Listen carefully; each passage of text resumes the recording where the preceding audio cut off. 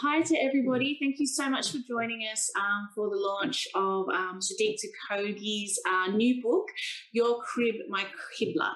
Am I pronouncing that correctly today? Yeah, Qibla. Qibla, yeah. Beautiful. So for those who don't know Saddiq and his writing, we've published quite a few of his poems in Verity and his incredible voice. So I'll just read his bio and introduce him.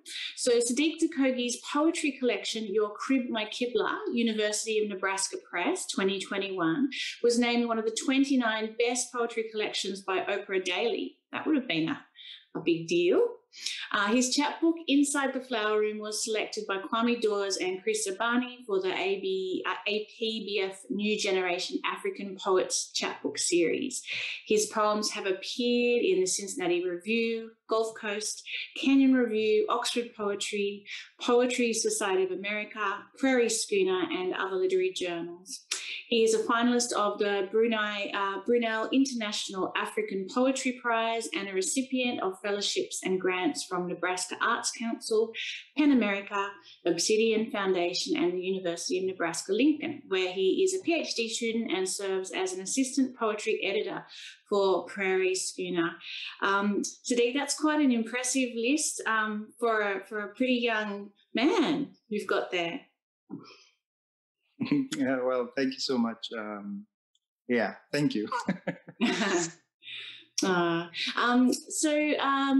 We're talking today about your newest book, Your Crib, My Qibla, and I was wondering, for those who don't know what Qibla is, if you could explain the title for us. Yeah, I'm just gonna start from the Qibla. I'm a Muslim, and the direction that we face to pray is what we call Qibla. We face the Kaaba regardless where we are, and so that direction is called the Qibla. The title, Your Crib, obviously Your Crib is the place where we normally lay our child to rest. And when people lose loved ones, we just make all of the things that they have touched or embodied like a holy site or a ritual site. And so I was struggling with the title because I suck at titling even my poems. And so for the book, it was very stressful, and it went through a lot of titles from This Grief to After 21 Days. And then the last version was Your Crib, My Cathedral. But then, I'm Muslim, and, that just complicates it a lot. And so one day I was looking for the masjid during Friday prayers, and I had missed the one that I regularly go to. And so I brought up my phone and I checked the Qibla app just to give me a sense of direction where to face to pray. And it dawned on me that was the missing piece of my my book's title. And I replaced Qibla with Cathedral. Oh, that's beautiful. Thanks for Saddiq. For those who don't know, just a little background on the book. It charts as sort of the year after the very tragic and sad death of your beautiful little girl Baha. So it's a very personal book, dealing with grief, loss, memory, power of words and imagination. It's an incredible book. Robbie and I were completely blown away upon reading it. Sorry, Robbie, I didn't introduce you. I'm not a very good Zoom host. No, not at all. Would you like to say a few words about your impressions of the book, Robbie? It's one of those rare books that it's pretty hard to summarize, because it says so much, and I don't think you can really give it justice properly. It's heartbreaking, it's breathtaking, the form, the poems. It's not a word out of place. It's just a brilliant book. So it's stunning. It's one of the most moving collections I can remember reading. So thank you. Thank you so much. That's very generous of you. I remember, Saddiq, when your first, I think one of the first poems you sent to Verity several years ago now. And, you know, we get about 500 poems probably every reading period. And Robbie and I really love reading them together. And I remember him just sending me a note saying, who is this guy? Like, you know, I don't know who he is, but you've got to read this poem, you know. And so then we were just like, wow, this person, you know, you have a unique voice, and it's very powerful, very heartfelt. And it's been really, it's amazing to read the book, having followed your work across these years, and just to see it. And it's such powerful work, and as Michele said, such a unique voice as well. It's been a real pleasure to be able to read it with that personal context of knowing your work for quite a long time as well. Yeah, I was just trying to recollect what poem of mine was published first in Verity, and now I remember it's I think virtually the opening poem of my chapbook, and also that's comment side, and then there's another poem that is included in this collection that you also published. It grew a lot shorter in the book, but yeah. Thank you for, you know, like always providing myself and my words platform, you know, to speak to a lot of people. That's you know, it's always been a special space for me, and the work that you both do, it's great and fascinating and inspiring. Oh, thank you so much. That's really kind, Saddiq. I was wondering, just to sort of begin speaking about the book, were the poems, as I said, it sort of charts about a year of time from when your daughter died to, you know, going through the sort of journey of grief. And so the book has many different stages and voices. Was that written during that time, during that year, or are some of the poems written retrospectively? Yeah, so because when she passed, during that time I was working in another city, which was about 4 hours away from my hometown, where Baha, my wife, and our son Rehan lived. And so like shuffling and, you know, making the journey back home every other week. Unfortunately, when she passed, I was at work. And when I received the phone call, I had a pen, and there was a notebook on the desk. And I just found myself scribbling words. There was like a lot of noise that I wanted to contain, right? Just to be able to reflect and understand, or at least attempt to understand what had just happened. And for me, the poems have always been a way to, you know, self-reflect, to make sense of my world, to try and communicate about what I feel inside, because, you know, I suffer a lot of social anxiety. And so that has been my process up to that moment. And now in retrospect, I think all of that exercise in trying to find a voice to talk about what I have been experiencing before that time of death might have, you know, been preparing me for that moment, because then at that particular time I had a voice, you know, just to navigate what my body was feeling, what my heart felt like. And I started scribbling words, and it was like a ritual for me. Every single day I wrote a poem, and that was a process that lasted about 7 months. So with the exception of the last poem, which was written on the day of her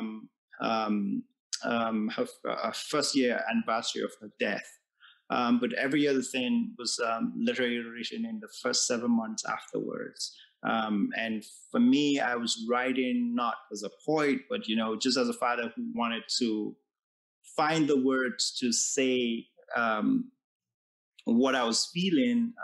And because, like, when we lose people, right, the other loved the other people that we loved around us, would try to console us, right? And at that particular time, I thought all of that to be noise, right? Because I wanted to hear only one voice. Unfortunately, that's the voice that I couldn't hear. And all of that, was blocking me from trying to assess, that voice in terms of memory. And the poems allowed me to do that. And so every single day at lunch break, I spent 10 minutes, sometimes 15 minutes, just, scribble words in this emotional outburst. And that was the process for 7 months. Incredible. It sounds incredibly intense. I was thinking as I read the first section, it's written in the third person, so it's quite unusual, I suppose, for poetry. And I was wondering your reasons behind making the choice. Yeah, I've said this, it's always the first question that I get asked about the book. And it's one that, I'm like, yeah, I can take credit for that, because it was literally the last thing in terms of editing that we did with my editor and mentor and PhD supervisor, Kwame Dawes. He said, I remember he sent an email and wanted to meet, and he said, I like the poems individually, they seem strong, but as a book, I think we need an extra oomph, something to complicate it further. Because, after all, it's an artwork, right? Regardless what had happened, there would be a lot of sentimentality, especially in my, relationship with the work because of what it meant, right? But then he wasn't pushy. He said to try it and see what becomes of it. Like, it's not a big deal. And after a weekend of thinking about it, I tried it out and changed all of the, that section from first person to third person. And I read it, and it gives me, a better insight, at how that would work, not just for me, but for also the readers, right? Because it's like a strictly an artistic move, right? Because when we're reading poems with the first person, right, it forces the reader to internalize the experience. And it, for the book, you've read it, it's like pretty intense, right? I realized that would be a little bit too much, for the reader, right? And what the movement did was to create a sort of distance between the reader and also the work, right, being read. And I thought that was useful in terms of, looking at the work, right, and even the relationship that can be built. But most especially, I think that served well because the second section is the dialogue, right, between the daughter and the father. And in the second section, the poet me moved into the I. And so that the move of the first section complicated that further, right? Because then it served as the poet's subconscious voice that foreshadows that conversation that eventually happened between the child and the father. So, like, I think that really worked well in terms of,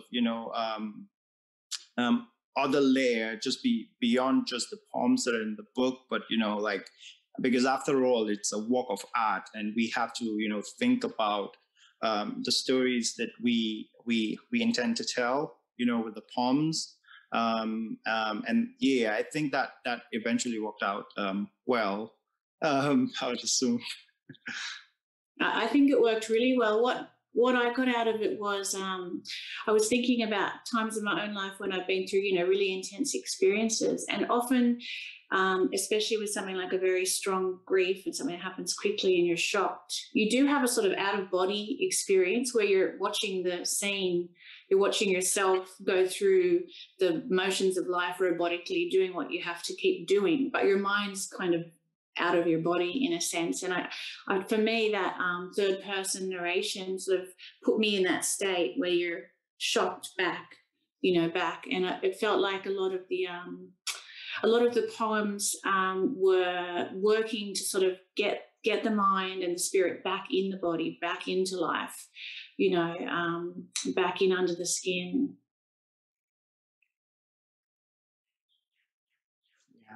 Yeah. How about you, Robbie? What were you thinking about the first section? Yeah, with the use of third person, I think it allowed another, in terms of a deeper connection to the work beyond reading simply of someone else's experience. It was sort of driving forward this narrator. It sort of allowed it to be explored from a completely different angle, which I found incredibly affecting. Mm. It's sort of, and I think it's what you're saying, Michelle. I think it gives sort of like almost the body a voice rather than just the mind. It's almost like a psychological shift in the way that you're interpreting the events. I'm not sure if that was what it would be for everybody reading it, but it reminded me in the way that John Berryman would write the dream songs, just that separation of writing about the self as if the self is another. As Rembo said, I as another, I sort of felt like it gave me that kind of feeling of the separate self being the same self in order to explore those events in different ways. Mm. Yeah. That's a really great way of putting it. Because sometimes, especially with self-reflection, right? You're like trying to look inward, and the best way to see the self is actually from like an outsider point of view, right?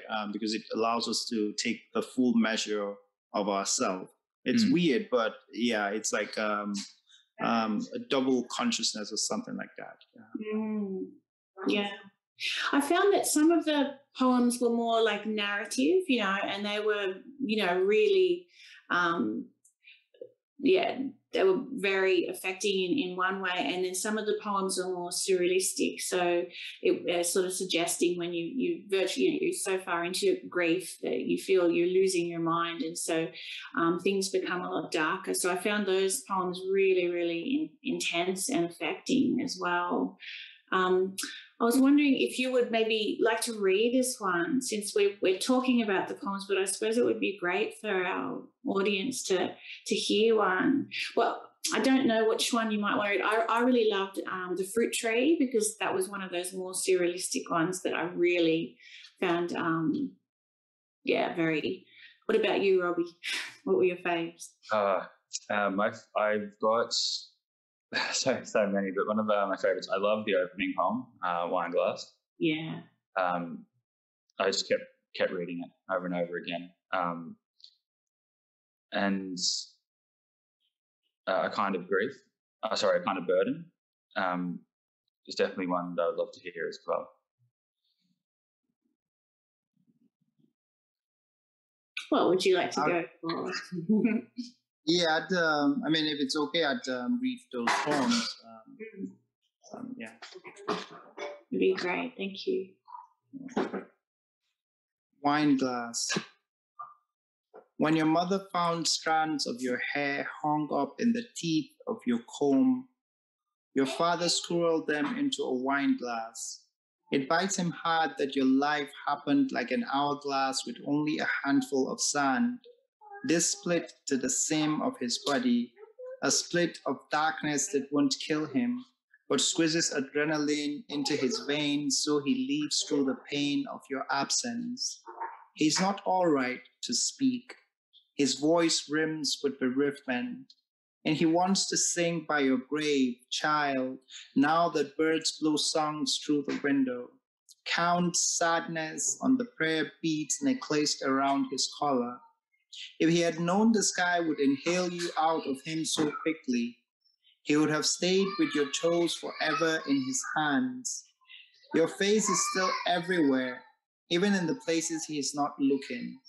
He presses a deep kiss on your grave, on your forehead, hands cloudy from rubbing the grave as if on your tender skin. The distance he feels is more than the 400 kilometers that often stands between you. He will travel this far to hold you against the moon. They say you are like his reflection, pulled out of the mirror he stares into. To pull you out, he plunges his hands inside himself and pulls. Incredible. Yeah, I'm bad at locating where the poems are. I think this is in page 11. Yeah, I think the fruit trees, 10 or 11.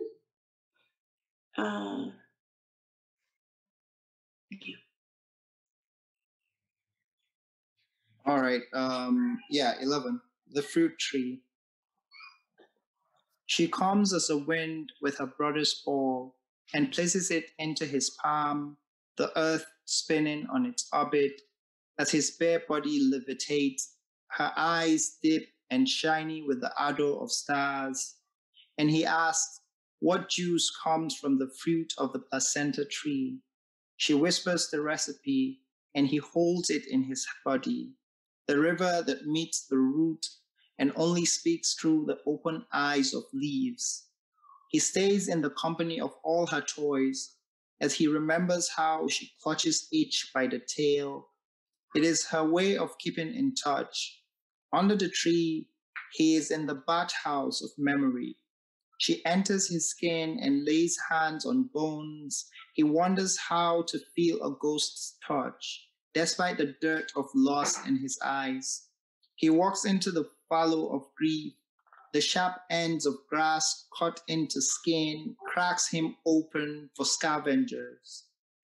Now the fruit tree is thick as milk, and now its seeds bubble like with all the things he has lost as a father.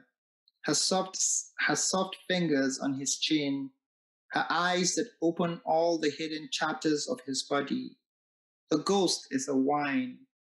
He drinks this last memory.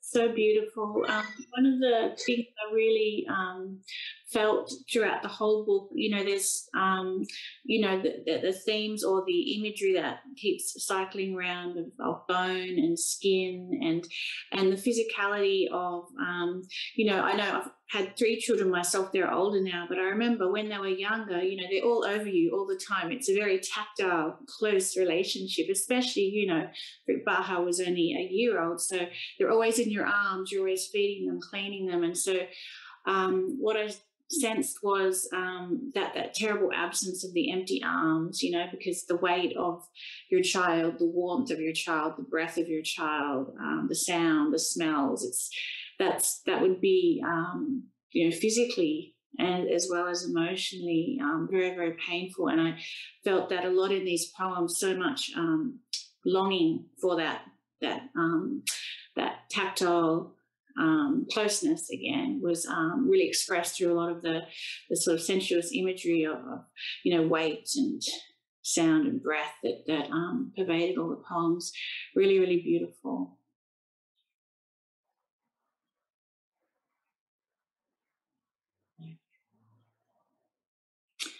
I was also thinking about the Robbie was mentioning too, we were having a little chat beforehand, and the way objects become like relics, so what would be your normal objects, a face washer or a bowl or a ball, these things become like sacred relics now, and they also keep sort of reoccurring throughout the book in a really, really beautiful way.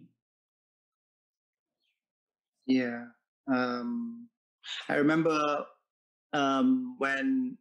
because I missed her funeral by 30 minutes. Muslims were like always in a hurry to bury our dead, so we do it almost immediately.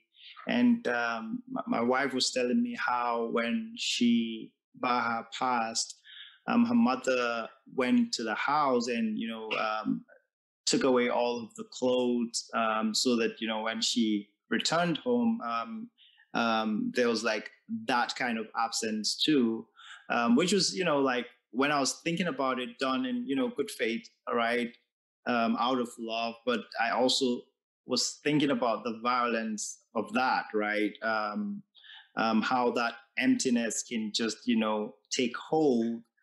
And I remember when we were moving to America, about 7 months after, the clothes that she had worn during her first birthday, I was asking where is that? I want to take it along, and how the sand, in her grave became, something that I wanted to, carry along, because, well, that the grave is like so far away, and I know as everybody who buried a loved one, right? Like the visiting of the grave is like, it's like a thing, right? A constant reoccurrence, but that there is that absence too, right? Because now we're not just in another country, but in another continent. So even that sand became like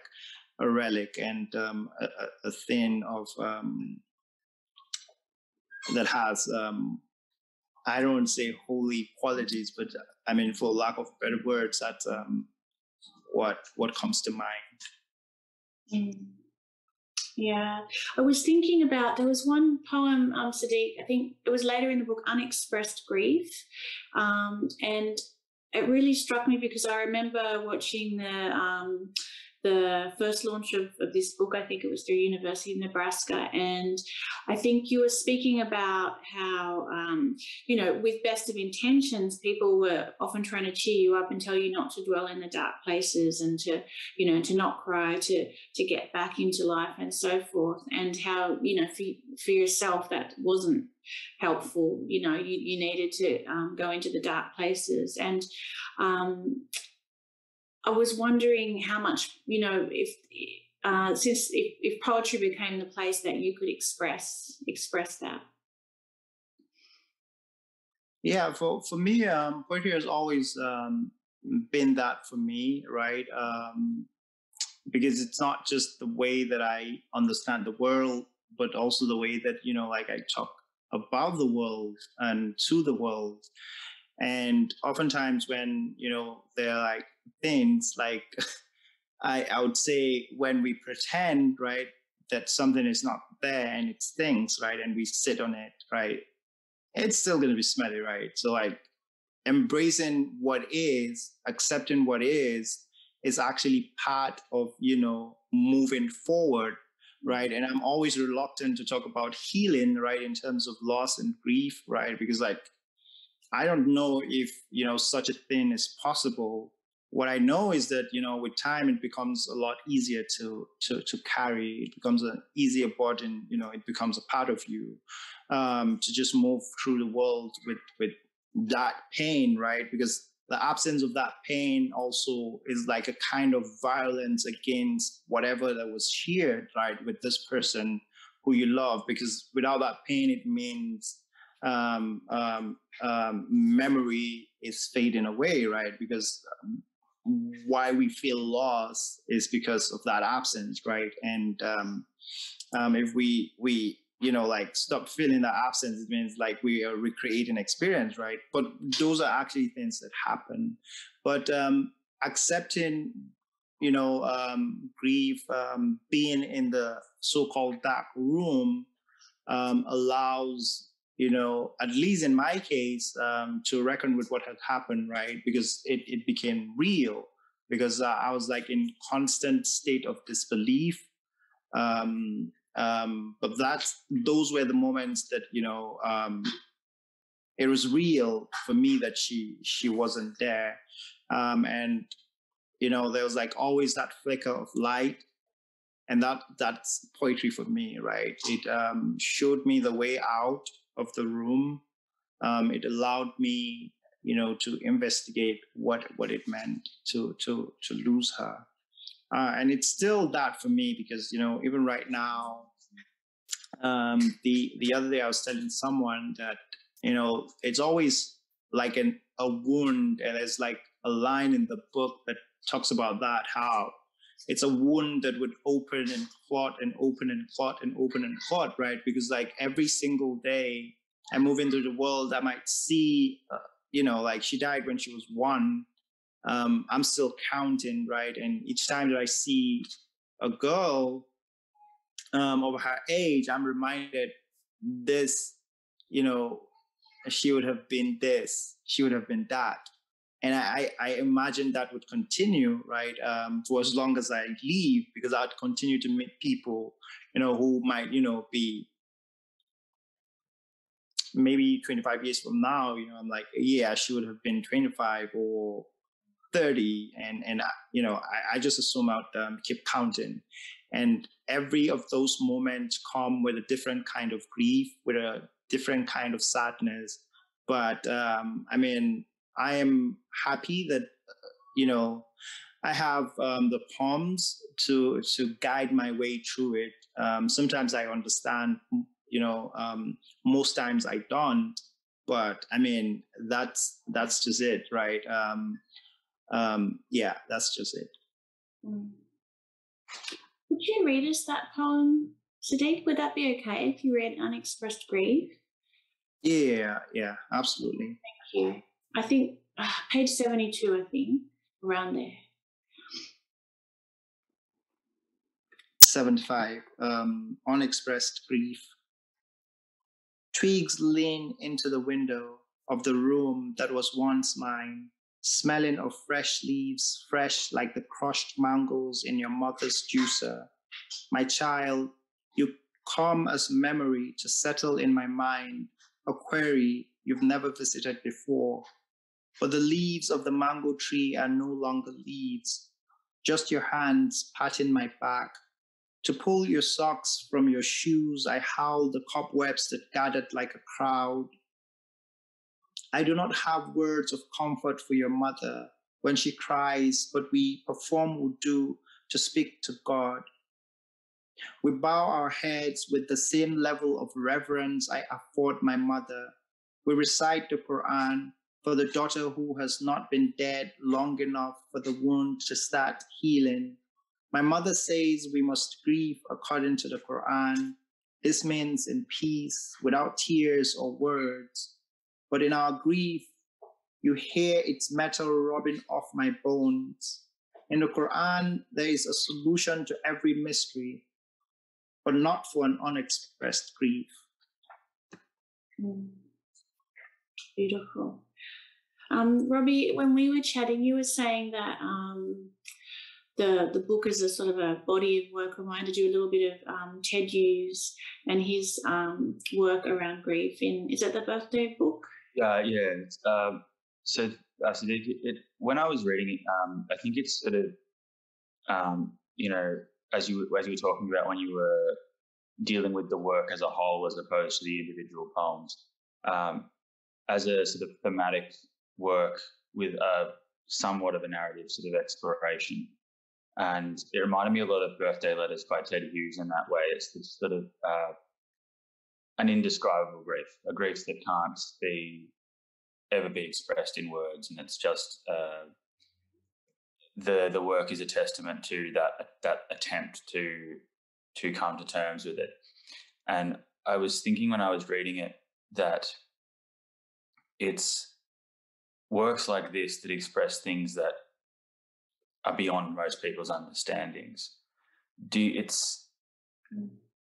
think that poetry has, obviously healing is the wrong word, as you said, it's not something that can ever, these kind of wounds aren't ever going to fully be removed at all. But do you think that poetry is a way that as people we can find some sort of life again from these things that we're writing about?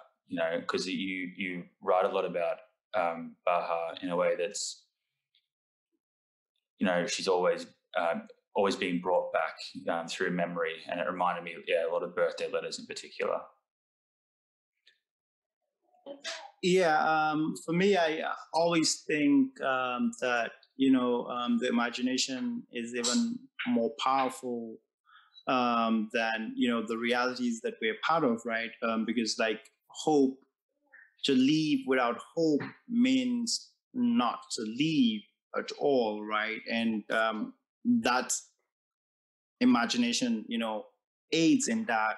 And so bringing her back was an act of defiance, right, against death, against reality, to say that I can conjure back this body that was taken from me, right? And the overarching attempt, is to preserve those memories, because, as we know, as time goes on, right, time blunts the effectiveness of memory, and memory is also like an experience that is real, right? It happens within us, but it's real, right? It's an experience itself. And in writing the book, even though the attempt was to, and that's her brother, her younger brother, Verity. He's adorable, but he's a piece of work too.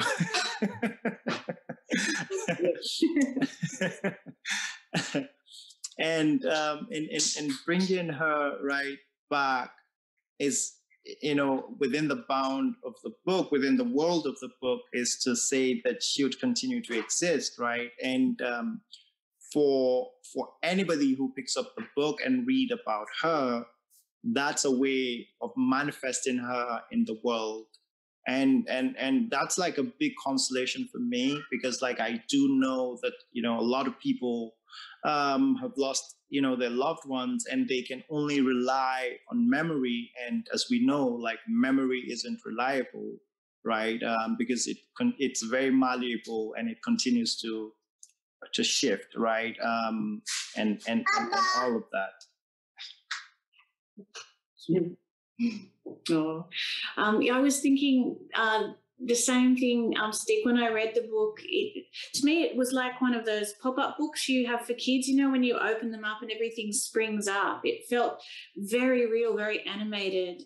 We were entering into a relationship with Baha through your words, not just infant Baha, but in the second section of the book, where you take on that dialogue between your voice and her voice, and her voice is quite a sophisticated voice. She doesn't write as a child or an infant. So you're not just using words to keep her memory alive, but actually using imagination to project forward and to create memories, as you say, of Baha at 10, 20, 30, and so forth. So she continues to grow. So it was really interesting reading experience, and very moving, because although yes, the book is about grief, and it's about a child who is no longer here, but she felt so present, so alive. And as you say, that act of defiance from you animating her through your words, it was incredibly beautiful. Yeah, thank you so much. Yeah, and there's a time back in Nigeria, I think it was around 2012. I was sick for a very long time, and I thought I was going to die. And I do remember my language at that time was one that has no pretense, right? And I'll joke about it years after that. People gain wisdom. There's like a certain wisdom that humans gain when they approaching their exit, their transition out of this world. So yeah, when you were talking about the voice of Baha, right? I was thinking about that, and yeah, I thought it was just interesting. Sometimes when you listen, to others talk about our own work, right? Like it gives us a kind of insight that otherwise, we would never, have the opportunity of seeing or hearing. Yeah. I was wondering, Saddiq, as well, when you're talking about the way that others are going to consume your work, and I was talking about the similarities thematically to something like birthday letters. With the subject matter of this book, obviously it's not something that there is a lot of comparable work that you can be reading to. So, you've got certain writers like Robert Lowell and people like that who have written about somewhat similar things. But as far as your poetic influences when it came to writing this book, if you were going to be looking at putting it together as a piece of work, would you be able to just give us an idea of sort of what you were reading or what was inspiring you as far as poetry? Yeah, so that's an interesting question, right? Because at the time, I just wanted to get out the words, right? Those seemed more urgent, right? And I was like really relying on experiences that were real, right? In terms of, what I experienced with the child, and experiences that were imagined, the things that I wanted to do with the child. And I remember there are like some of the poems that have lines by some other poets. Sometimes I just hang in there, right? And do not know how to move the poems forward. And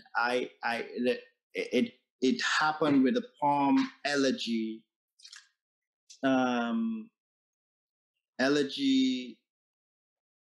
in the evening, because every day, like it's around 12:30 that I go into that ritual of writing. And so when I began Elegy, I realized that there were like missing places, right? Like there were like things that, the poem needed a lot more to move it forward. And so I was reading Paul Celan that evening, and his poem Dead Fuge. And I remember reading the line, "Black milk of morning, they drink you at night. Black milk of morning, they drink you at night." And I thought that absolutely worked well with the poem that I was writing. And I just plugged it in there, right? Of course, italicized. And it just became the part of the poem. There's also some with Wine Glass that I was reading Sam Rock's The Chore, and that still there was a line, "If I had known the sky would inhale you out of him so quickly." That too, I thought, just was so beautiful and articulated what I was feeling, in ways that I couldn't at that particular moment. And I just put those poems in conversation with these writers who were like absolutely brilliant. Yeah. So I wasn't really deliberate in terms of, looking at what other people have done in terms of grief. I just went about, my normal engagement, right? Because again, I know that it's important for poets sometimes to be in conversation with other people. But in terms of the book, I wanted it to be my voice, my aesthetics. And so like I resisted looking at other work, particularly about grief. I know a few friends recommended books for me to read, especially when I, shared the work for feedback and all of that. But I quietly resisted that. And some of them, this would come as a surprise because, I'm like, yeah, I'm going to do it. But yeah, I never did because I wanted the voice in the book to be as genuine as possible in that regards.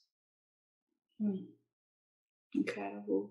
Did you while you may not have been reading particularly for looking for influences or the way other poets dealt with grief and loss, did you find yourself turning to poetry as a sort of a salvation, just needing to read other people's experiences? Mm-hmm. Yeah, I mean, so the thing with me, like, prose does that for me. So I would turn to prose instead of poetry. That just evokes a lot of things in me, right? It leads me to places of discovery, right? To discover language for my poetry, to just, wonder of how sometimes when you want to write, you listen to songs, right? Or you just take a walk and immerse yourself in the beauty and serenity of the landscape, right? So for me, instead of turning towards poetry, I turn away from poetry when I really want to write poetry. And yeah, I did a lot of reading of prose, just for my own entertainment, with the hope that, something would resonate, or at least push me to a place where I would excavate, my own emotion, the memory of my daughter, to find a language that, would express what I wanted to be said. A lot of times I failed at that, which is, with language always, that's inevitable.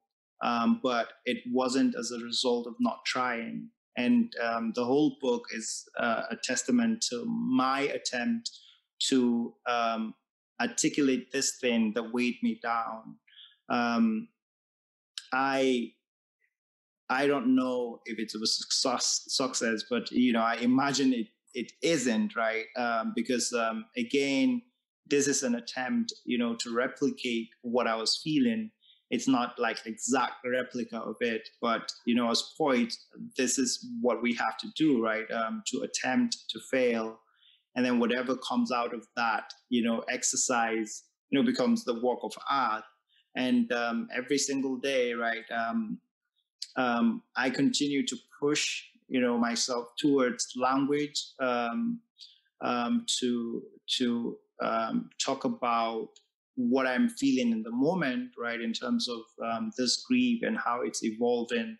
The beginning of the book, especially the first section, was, there's like a lot of things: rage, regret, and it was like a lot of emotional outburst, right? But as the work moves further, some of that got toned down, and that just happened organically, right? And so, like, that also is a testament to that pursuit of language, to just understand and speak about what had happened. Mm. Oh, beautiful.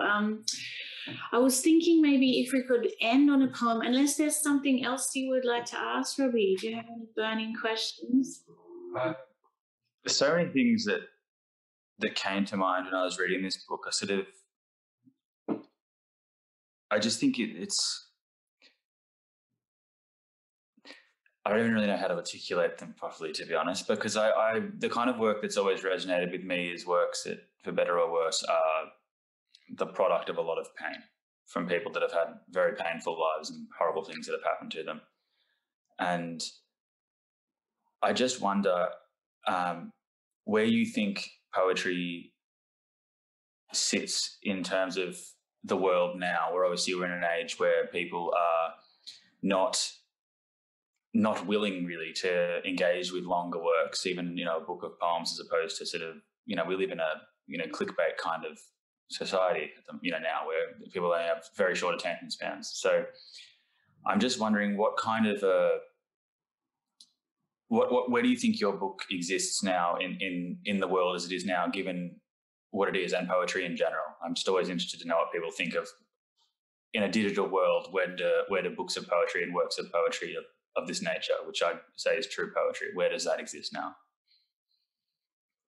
Yeah, so for me, even in having this conversation with the two of you, right, and even if that's just it suffices, right? Because for me, the most important thing is to keep my daughter alive, even if in a stranger's mouth, right? And I have already done that. And I think regardless of how it's done, right, the name is out there in the world, and that's done. That's successful in that way, right? Because even in engaging with her and her memory, it's been changed since the book came out, right? Like a lot of things that I, wasn't able to talk about And hell, even with the poems, there's still a lot of poems that I'm unable to read. But the book exists, and because it exists, my daughter continues to exist. As regard to, you know, the world and, you know, the click and bait nature of it, I mean, I always think about the self, myself, and what I think about the work that I do. It's good, you know, to pay attention to the world, right? Because after all, we're writing because we want the work to be read. But again, the integrity of the work has to be preserved, right? Regardless what the nature of the world is. Sometimes as artists, you know, the world needs to catch up, right? And, you know, we're going to try our best, you know, to aid the world in that journey. But we still have to stay true to the art, right?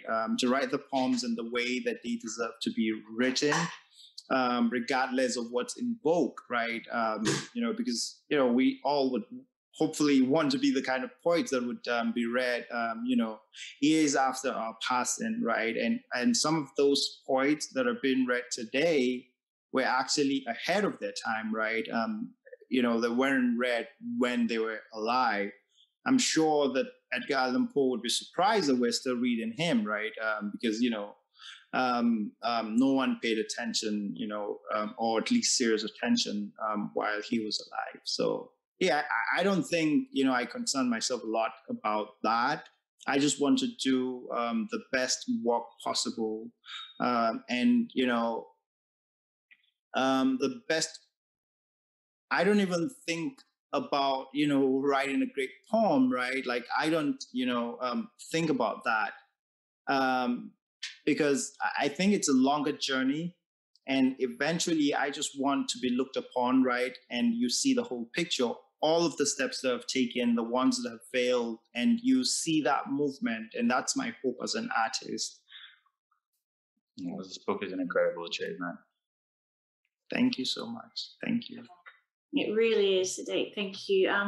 I was wondering if we could finish with one of the poems where you do imagine Baha forward. So I noticed that in the book there was a lot of poems that began with the phrase, you know, today Baha is not dead, and then you went on to imagine, you know, her in lots of different situations. And one that I really loved was called Learning About Constellations. I think it's earlier on in the book. And I would thought, if that's okay with you, that would be a beautiful way to end. Yeah, I would read that poem. Thank you. Yeah, Learning About Constellations. Today, Baha is not dead. She's 12 years old, sits beside a flower vase, presses her thumb to the clay, her heart boards into a magnificent sun, waterfalls its warmth all over her satin face. Taller than all her classmates, in the corner, she leans her head to white paper, carves moons out of her notebook while other children sit and listen to the teacher.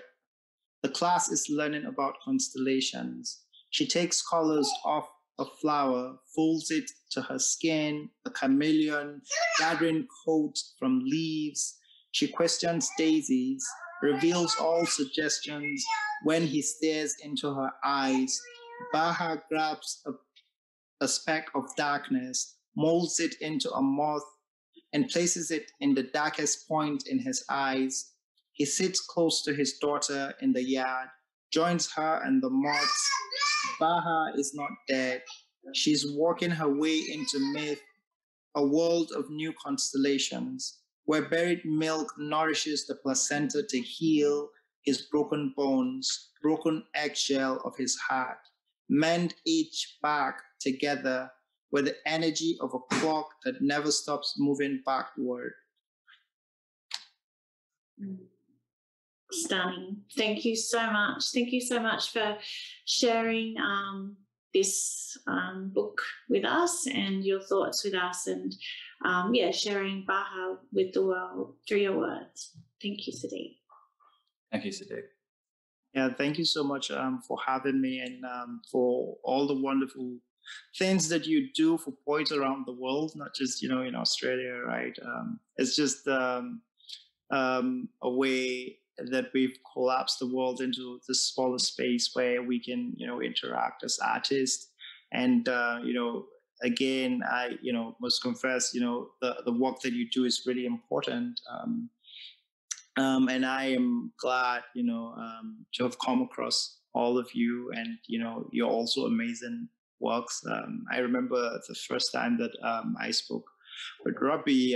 It's about a poem of his that was published in Poetry Foundation, and I was like really excited to have met all of you through your words, and also your work that you do as editors. Thank you so much. Yeah, thank you so much. Thank you. Bye, guys.